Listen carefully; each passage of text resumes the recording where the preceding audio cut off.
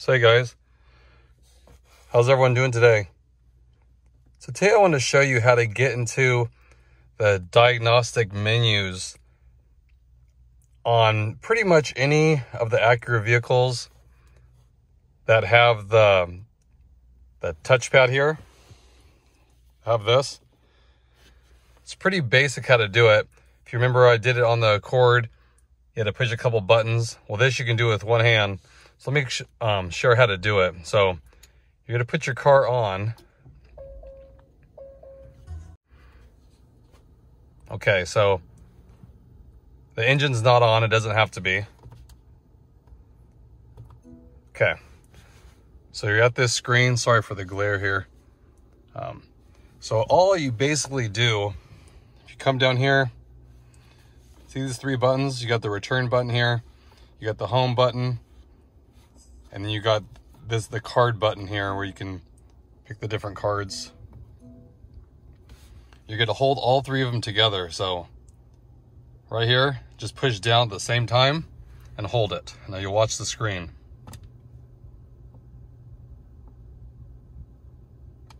Okay, then you can let go. So here's what comes up. Then, just like use a touchpad, and now watch on the screen. Okay, so you have self-diagnosis mode or detail information and setting. Now what's pretty neat about this, I'll go to the first one and you click it. Okay, it comes up, shows you all this information here. And then see where it says press any icon if you want to see details about it. So if you go to Apple right here, tells you the version. You can either push return here or you can push return on this menu to go back.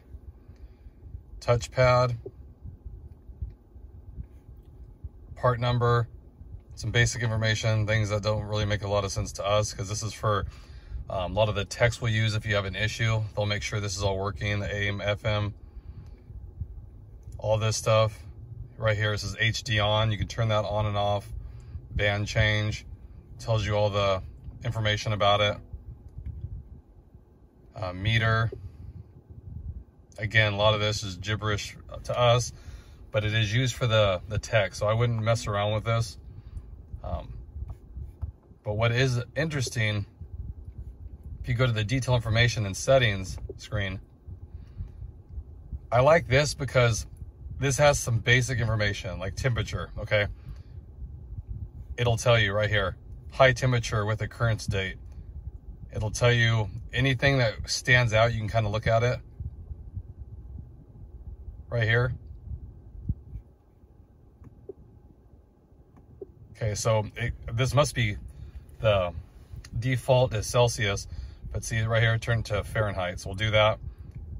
So high temperature, 147 degrees. Low temperature, 32. Average, 44. Just interesting to know. See how your engine's running. I mean, so the 147, and you know I don't drive a lot.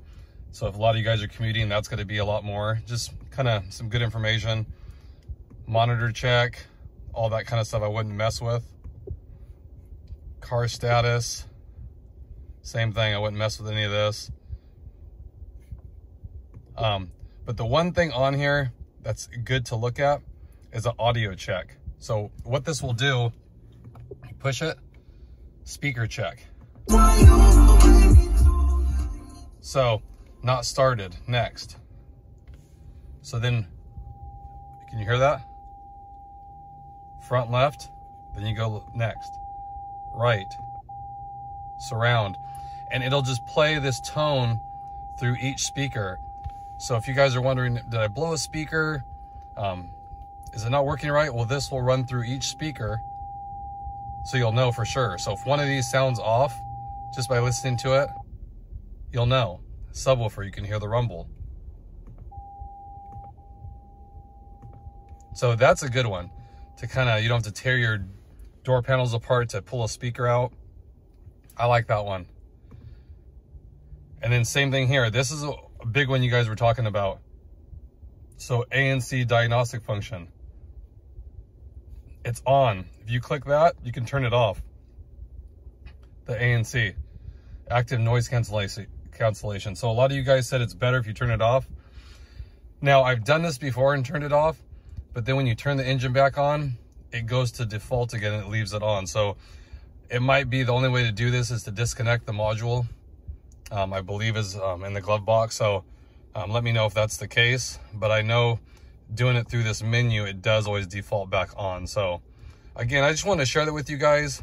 Some pretty neat things. You can look in here. I wouldn't mess with this stuff though, other than like checking your speakers, just for some common information, because this is what the techs use. If you have a issue with the car, they go through and it checks all this stuff, and they have parameters that it needs to be set at. So I just thought it was neat. If you guys didn't know how to get into it, now you do. Pretty basic. Like I said, I think every vehicle with this kind of infotainment system has a way to get into it. It's just knowing what keys to push, or what buttons to push.